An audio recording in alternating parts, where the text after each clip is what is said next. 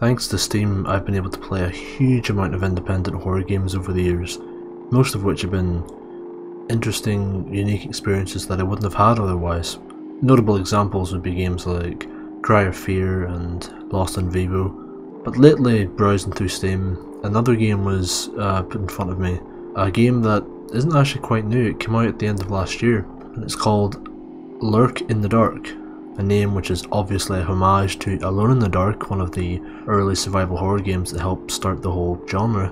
But given the fact that it offered a free prologue demo, I thought to check it out, and I am very glad I gave it the chance I did.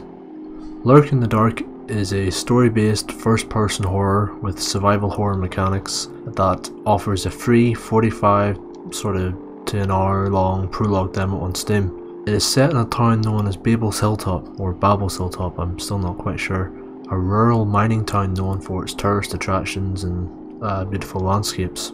The town is largely funded and built off the backs of a family known as the Ruggles family, who own a mansion overlooking the town. All goes wrong when several people are reported missing, with their last sightings being near the Ruggles family mansion. A group of local detectives are sent to the mansion to try and retrieve the people that have been reported missing. Obviously, this gives off very big Resident Evil vibes, but we'll get to that in a bit. You play as Marcus Brown, one of the detectives who has a bit of a strange backstory regarding his family, his wife, possible events that he might have taken part in. His backstory is left very mysterious, and it's hinted that there's something there, but that's obviously because they're trying to get you intrigued into the story. Now, starting the game up, it becomes very clear which two games that this game draws inspiration from. The obvious one being Silent Hill's PT, playable teaser, and the other being Resident Evil 7 Biohazard, which is probably why my interest was piqued in the game in the first place. This game actually feels a lot like a Resident Evil game. Everything from being able to pick up items and examine them, rotate them, to the multitude of puzzles you'll be solving, and the merchant with the weapons that we'll talk about very soon.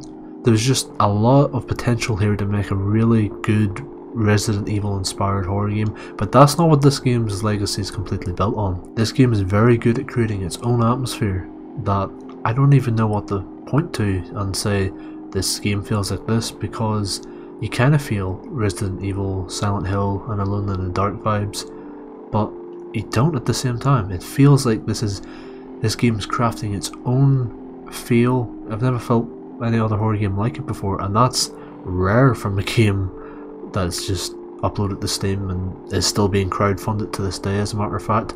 I'm going to take a wee side note here to tell you about the crowdfunding. The game unfortunately did not make its crowdfunding goal, but what you can do is they have this DLC on Steam called Shoot the World.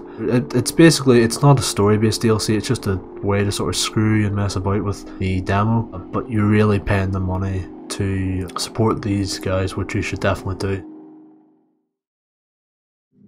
The reason I call this video a masterpiece in the making is I've never played an indie horror game before that I see so much potential in. I've played plenty of finished indie horror games that were great, but this is one that still has a long way to go that, depending on how it's handled, I could see this becoming a very, very big and popular horror series that I really hope it does become. Because while this game does have its own style, its own gameplay, its own elements, I can't deny that the inspirations it draws from Resident Evil and Silent Hill really work together.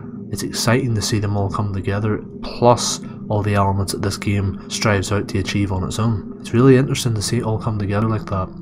At the end of the demo, you're greeted with this cutscene of a man in a confession room, which I'm assuming is going to be some kind of save room, telling you that, oh, you were attacked by a monster, well, here, take this knife, but if you want something more powerful, it'll cost you. Using the DLC to be able to fly about, I was able to get into this room and zoom up on the piece of paper that he slides out and read what it says. The game says it'll have 2 different handguns with bullets that could be bought, plus first aid and a knife or iron pipe.